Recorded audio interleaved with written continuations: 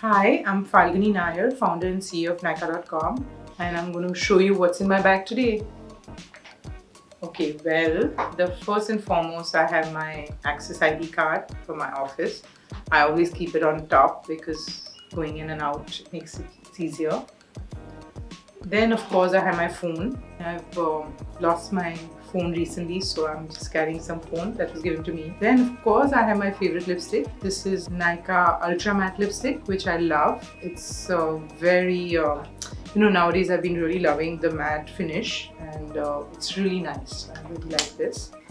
I have to have a couple of other things, which is my lip gloss. It's Maybelline, another nice one. And I have my Lakme kajal. I use kajal. I've used it for years, so there's always a kajal in my bag. I feel without the kajal, I look sleepy, so kajal is a must. So there's this Lakme kajal, and yeah, I have one more lipstick. I have Estee Lauder Pure Rouge, and nice color. I'm very fond of nudes, so this is a nude, and I have some other junk here. First, I have my MAC Studio Fix,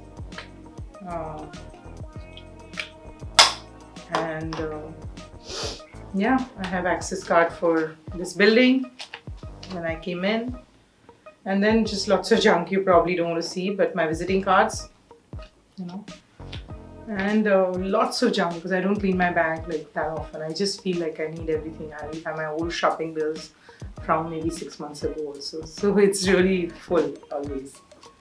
Guys, I hope you enjoyed watching this. I mean, very few products by standard of what I'm sure you guys carry in your bag, but yeah, simple. These are the 5-6 things I always carry in my bag.